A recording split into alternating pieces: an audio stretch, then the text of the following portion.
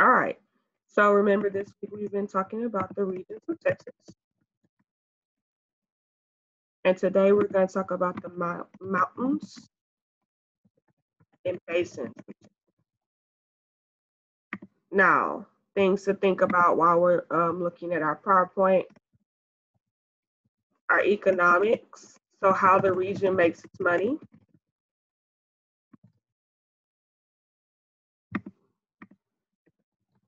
the climate, so the weather impact, the weather,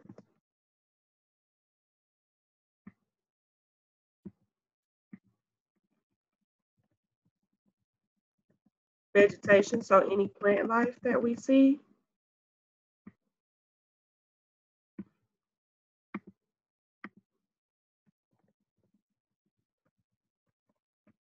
and then our natural resources. So that's items that we find in this region that are from the land. Okay, so we're gonna watch the last part of our PowerPoint, and then we'll come back and we'll discuss these four categories for the mountains and basins region.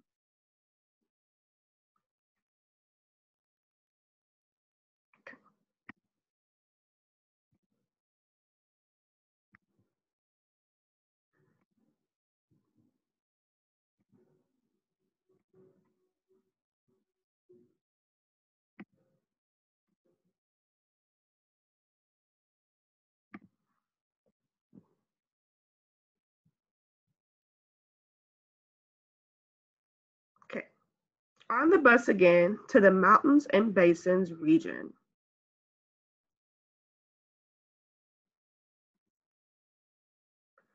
We now see the only major city located in the mountains and basins region, El Paso.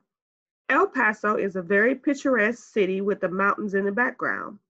It is a popular tourist spot because it is located on the Rio Grande and directly across the river is another large urban center, Ciudad Juarez, Mexico. El Paso is located on the US-Mexico international border.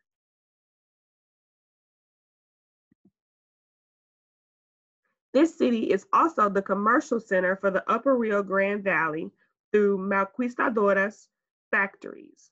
These factories are built in both Juarez and El Paso and serve a source of labor for countries such as the US, Germany, and Japan.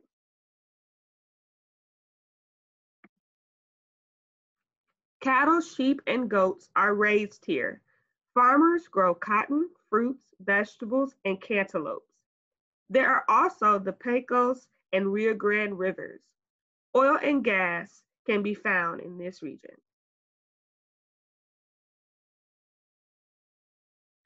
The Mountains and Basins region was chosen for the McDonald Observatory. The atmosphere is unpolluted and remote. That means not a whole lot of people or city lights.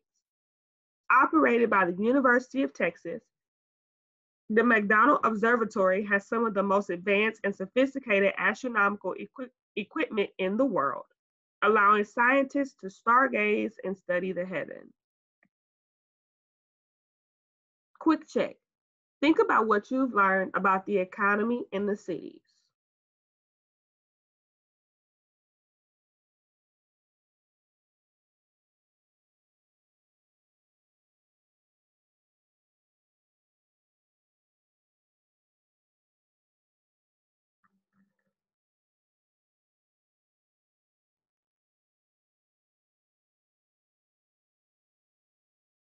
Okay, let's continue with our tour. The Mountains and Basins region is located in the western portion of Texas. This region receives less than 10 inches of rain a year. It has warm to hot days and cool nights. The Mountains and Basins region is located in the western portion of Texas. This region receives less than 10 inches of rain per year. It has warm to hot days and cool nights.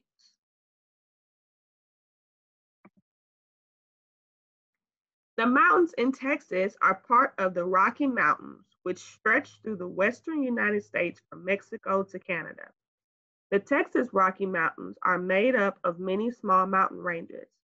There are three distinct mountain ranges in this part of Texas: the Davis Mountains in the center of the region, the Chisos Mountains in the Big Bend National Park area, the Guadalupe Mountains border Texas and Mexico near the El Paso area.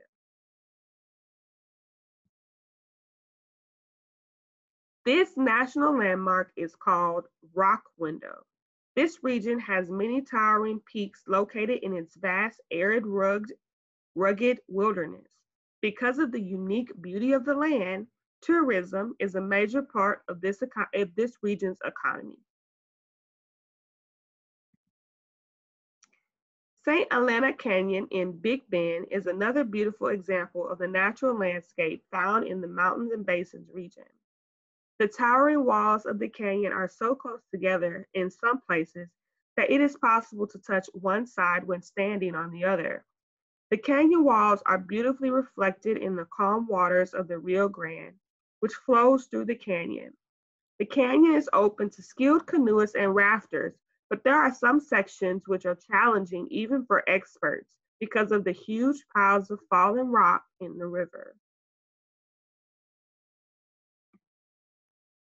Quick check. What have you learned about the vegetation, economy, natural resources, and climate?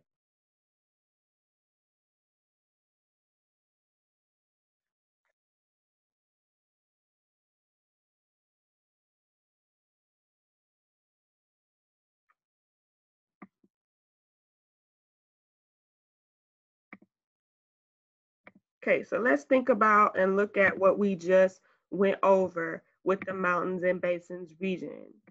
Let's look at the economics. How does the there we go. How does the region make its money, Alasia? By the sculptures. What do you mean? Like, explain your reasoning. Like when if people like go where like the rocks were, they might like take photos of them. Good. Yeah. So that's considered tourism when people come to certain areas there and it provides money. That's considered tourism. Very good. Okay, that was one of the main pieces. Tamaya, what was another piece? By the factory. Good. Very good, Tamaya. Yes. So the factories that they have there is how they make their money. All the goods and things that come from those factories, they send those off to other people, other countries, and that's how they also receive money. Very good. Brian, what is the climate or the weather in this region? Brian?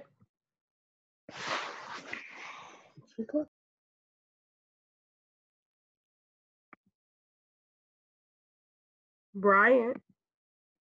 What's the Brian? The weather is hot.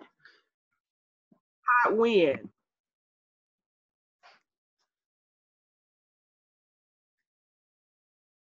Is it hot all day and night?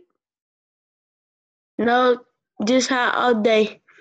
So hot during the day. What is it like at night? Cold during the night. Good. Hot during the day, cold at night. Does it rain a lot? No. No, not at all. 10 inches of rain per year. Not week, not month, year. Okay, so think about that.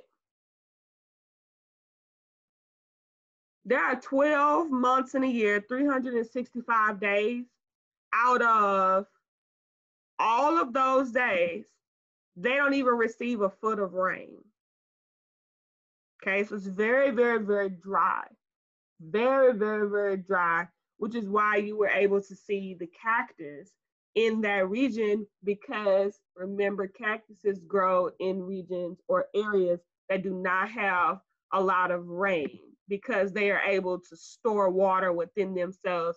We talked about that, I believe, yesterday when we looked at the cows eating the cactus so that they could get water. Okay, very good, Bryant.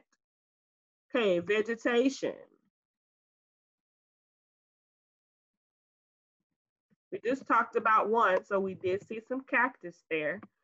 Did we see a lot of plants in this region, Tamaya?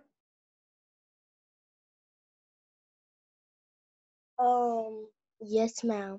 So we had the cactus, but we also had some crops. What were some of those crops? Do you remember? No, ma'am. Alasia, do you remember what some of the crops were? No. Okay, let's look at our PowerPoint.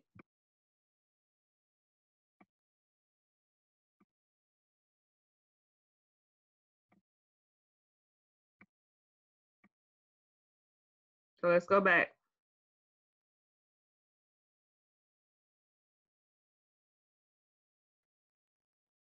Okay, it's on this slide. What kind of field does that look like, Alasia? A flower field. Is it flowers? What is the stuff that's this stuff right here? Can you see my mouse? Yes. Okay, this stuff right here, what does that look like?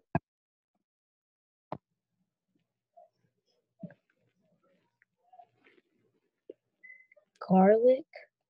Garlic? Not quite.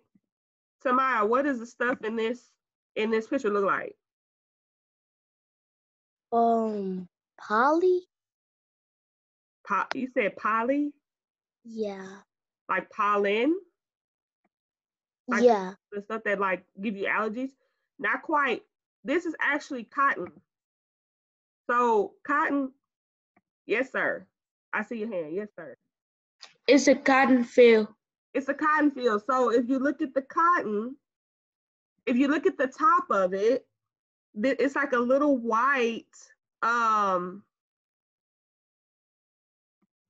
it's like white. And so this cotton is what we use to make our clothes. Okay, so they have cotton fields, and that allows them to go through.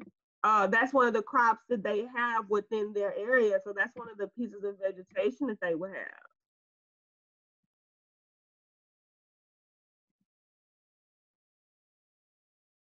So they have cactus, they have cotton. They also have fruits, vegetables, just like any other place, because they also have to feed themselves. But one of the main fruits that they have is cantaloupes.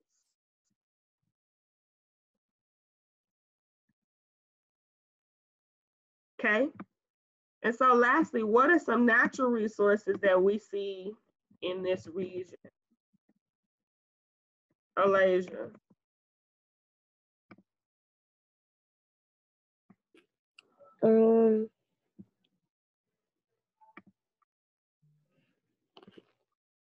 We found one of them starts with an O and it's located in every single region in Texas. What is it? Huh? oil. Oil. So oil, remember, that's Texas's big money maker. Texas is really, really big on oil. So with oil comes oil and gas go together. Oil and gasoline go together. So that's also located in this region. You find oil and gas everywhere in Texas. That is one of the state's biggest money makers is oil and gas. So that's going to be found everywhere. Okay. So thank y'all for tuning in this morning. Remember, your project is due either today or tomorrow. Technically, tomorrow is a school holiday, so we will not be on tomorrow. I will see y'all Monday, but you may also send me any pictures If you don't finish them today, send them to me tomorrow. Thank y'all for being so engaged. I have received a lot of pictures from most of you that are on the call. So thank you so much for getting that work done. And I look forward to seeing the rest of your projects. Have a good weekend, y'all. Be careful. Bye bye. See you later.